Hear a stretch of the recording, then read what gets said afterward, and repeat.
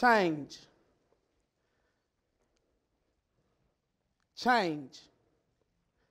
This will be an outline and a demonstration to show the significance of reform and the power of transformation.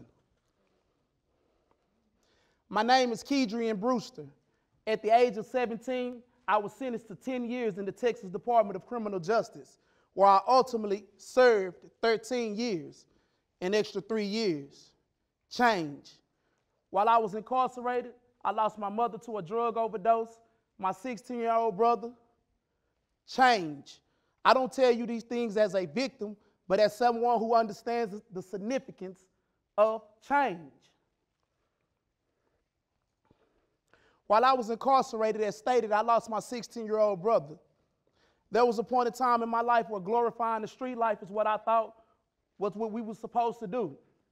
I would often receive letters from my brother while incarcerated, and I would go to the rec yard to show my peers, this is how we represent where I'm from. This is how we do it where I'm from. Only to be called to the chaplain office not even 2 weeks later, and my sister would tell me over the phone that my brother had been killed. Change. It was here where I was exposed and understood my influence and my leadership. It was here where I saw the need for change. Malcolm X, who happens to be one of my mentors, he has a book by Alex Haley, the autobiographer of Malcolm X, and he states, prison is second to none to college for any individual who has a lot of time on their hand and looking to transform their life. This is inmate 109-1836. They called him Lil K. This is a deaf, dumb, blind individual. I had to kill this individual to become who you see standing before you, Keidrain Brewster. I often walk around with the tattoo on me that says R.I.P. Lil K to remind me that I am no longer that individual. Change.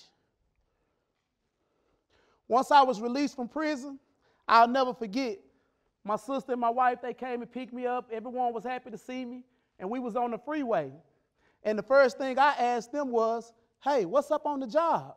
They was looking at me like, slow down. You just got out, relax. My wife would go on to tell me, babe, I got enough money to pay the bills for the next 6 months. You can sit down and chill. I looked at her and said, chill?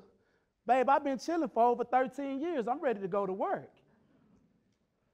I often explain to people the importance of employment upon being reintegrated back into society. Change. If you have $0 coming in, the probability of you committing a crime is extremely high. Change. Super Bowl defense. I explain to my peers, you want to be a legalized citizen, you need to have your birth certificate, social security card, your driver license. These are things that identify with you as a legal citizen. Change. Getting out of my comfort zone. I worked in a warehouse for a little while and it was great.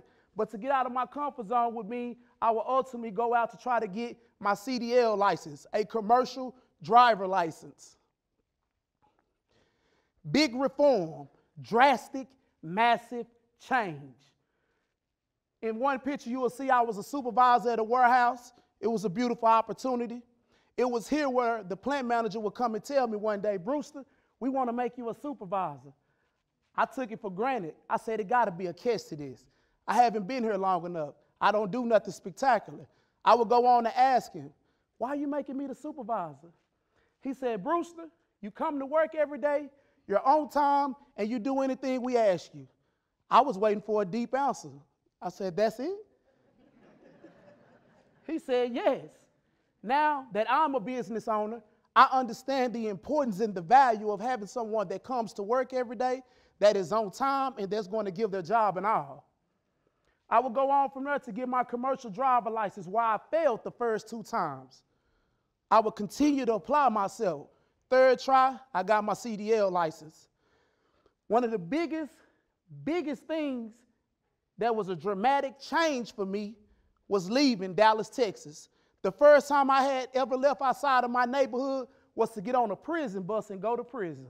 I had never left outside of my neighborhood.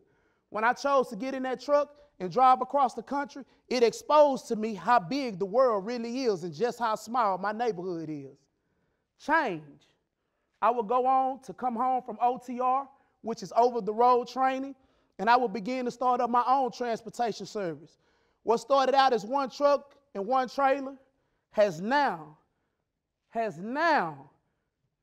turned into an empire. I now use my trucking company to help individuals that are coming home from prison and reintegrating into society by giving them a skill set, showing them how to do conflict resolution. The way you would handle a problem in prison or in the streets, you cannot do that on the job site. You will lose your job. Change. The game changer is here. Me investing in myself mentally, physically, emotionally, spiritually. Me taking a chance by getting in the truck and leaving. Those were the game changers for me. It opened my mind to the possibility and the endless of opportunities that the society has for us. I'm someone who works heavily with our hip-hop community. Reason being, the hip-hop community is what influences and controls our community. They often display and they show all of the negativity that takes place within our hip-hop community. Change. They don't show this right here.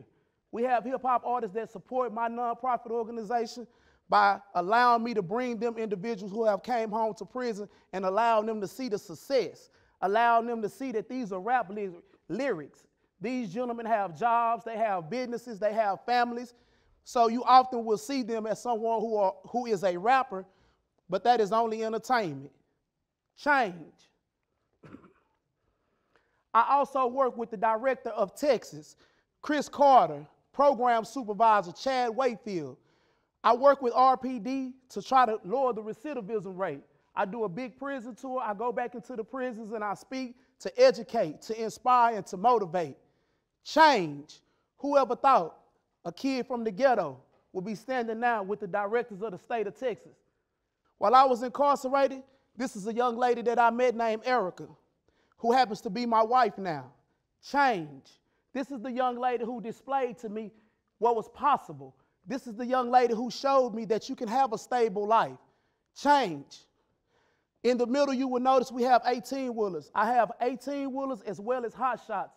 I think that it was significant for my daughter to be able to see such a family portrait. That is not something that I was able to see as a child growing up.